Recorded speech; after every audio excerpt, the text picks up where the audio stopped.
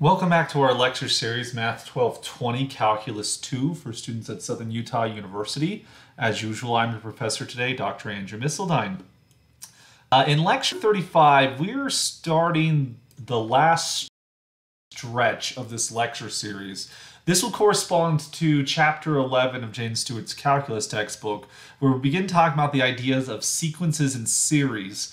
This is all building up to the notion of a power series, which will end this lecture series with here. And so there's a lot that's going to go on in these last several lectures. And in some regard, it's going to feel very different from what we've been doing previously, but it's actually going to be trying my goal over the next couple lecture videos to convince you what we're doing is actually not fundamentally different than what we did before, but there is a slight change of the switch as we go forward. More sense as we get into the meat of things here. So in section 11.1, we're going to introduce the notion of a sequence, where a sequence is a type of function. A sequence is a function whose domain is taken over only positive integers. Sometimes that's fudged and we allow the number 0 to be inside the domain. But we'll just take a domain of positive integers right now. And so take as an example the following sequence. We're going to take the function f of n given by the function 1 over n, but we only allow positive integers for our domain. So this function is defined at f of 1, f of 2, f of 3, f of 4, etc. Now, if we evaluate f of 1, we plug it into the function here. Here we put 1 in for the n. We get 1 over 1, which is a 1. And so we get this value here.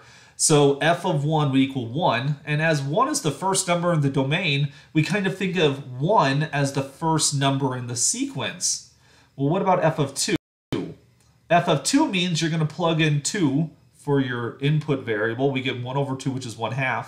And so we get here. And so since 2 is the second number in the domain, 1/2 as the second number in this sequence, right? F of 3, the computation here is the same. We're going to replace n with a 3. So then the third number in this sequence would be 1/3. Continuing on here, f of 4, we would plug in a 4 as we evaluate this function, and hence the fourth number in this sequence would be 1/4. And this sequence then can continue on and on and on. We get 1 over 1/5, 1 over 1/6, 1 over 1/7, 1 over 1/8, and then this continues on and on and on as far as we want to go. Now, some conventions we should be aware of as we work with sequences, because sequences are functions, but in order to distinguish them from the real valued functions we'd seen before, whose domains consist of intervals of real numbers, there's some notational conventions we're going to modify for this situation. One of them we already saw is that when we talk about a sequence, we actually don't typically use the number x. We're actually going to typically use the symbol n here instead. N is meant to stand for like a natural number. A natural number, meant to say there. And the symbol x is typically here going to represent a real number.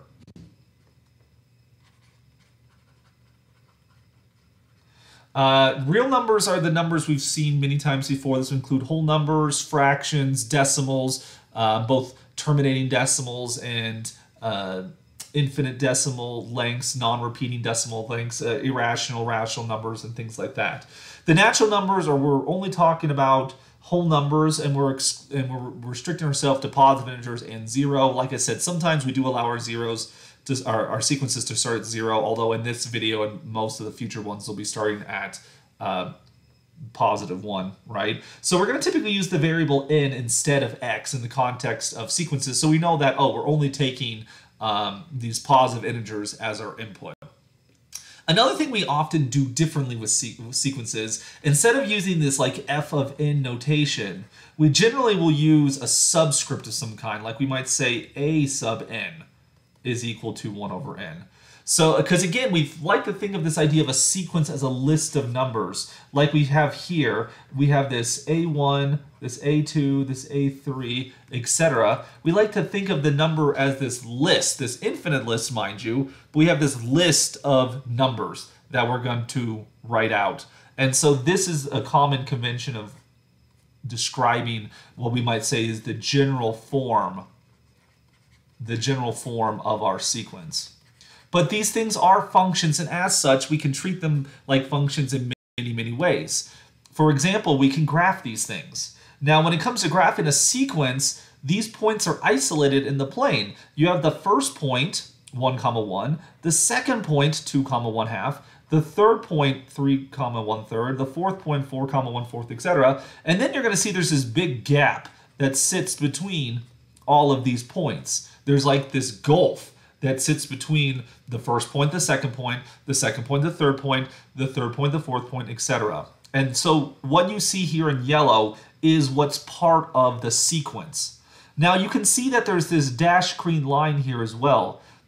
So the yellow points, this represents the sequence a sub n equals 1 over n. The green dash you see is actually the real continuation. We're taking the function f of x to be 1 over x. That is, if we were to sort of connect the dots in a continuous, smooth way, we could extend the sequence 1 over n into the real valued continuous function 1 over x.